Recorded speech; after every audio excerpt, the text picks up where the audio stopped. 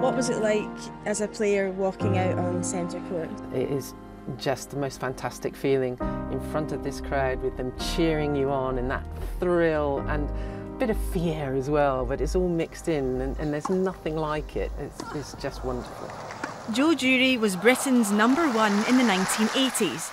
You want to end up on this centre court and then the thrill of winning. Like other players and fans, she knows what a magical place Wimbledon is. Look, nothing beats the atmosphere here on centre court in the sunshine at Wimbledon. It's epic, but not everyone can make it to South West London. So for a lot of us, that means watching on a TV, mobile or computer, not all of which will have commentary. The All England Club has been working with its IT partner IBM to fix this for the Wimbledon website and app.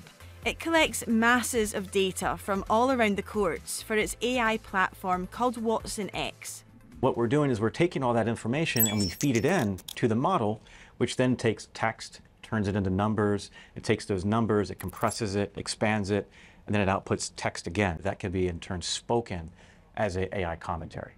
And this is what it sounds like. Świątek ranked first. Both male and female sounding AI commentary is available on this app. Murray from the United Kingdom will play Titsy Pass. What a fantastic place to do an interview. This is amazing, isn't it? Right on centre court, sun's out. Joe Jury, who we met earlier, has been commentating since she stopped playing professionally. What do you think makes a good commentator then? I think you've got to be short and sharp sometimes with what you're saying and to get a feel of what's happening. Sometimes you don't need to actually even say anything because the crowd have gone mad and you want to feel that and you can see the players. So let it go. Other times, maybe when it's flagging a bit, then it's time to fill in a bit from behind the scenes. So I think you very much have to have that feel of when to talk and when not.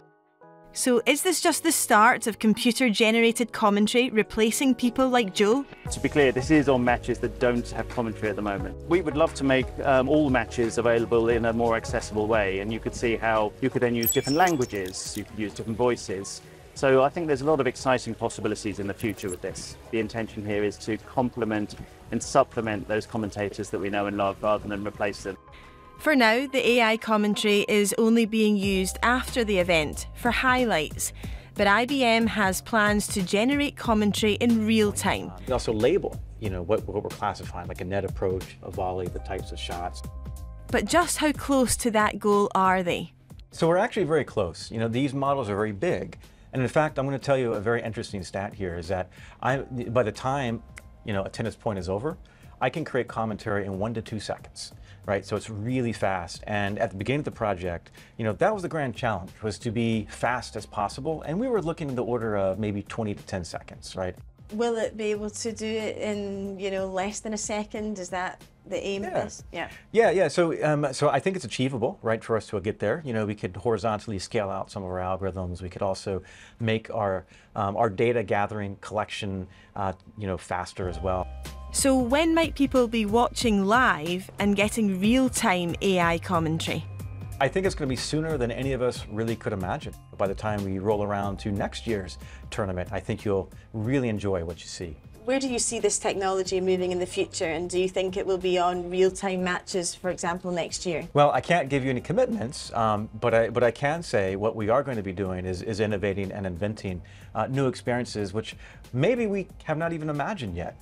Okay, but what do the professionals think? Oh wow, now we're going somewhere where it's a bit scary, I think. For me, in my mind, I can't quite understand how an AI would grab the feel of the situation. Yes, there might be certain things that happen in a match that you can say, oh, they missed this or hit that.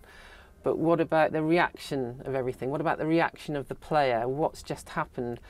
So to get my head around this, I'm just not sure. And, will I be out of a job soon? I don't know. IBM says Joe's job is safe for now. But 5, 10 years from now? Well, that's a whole different ballgame.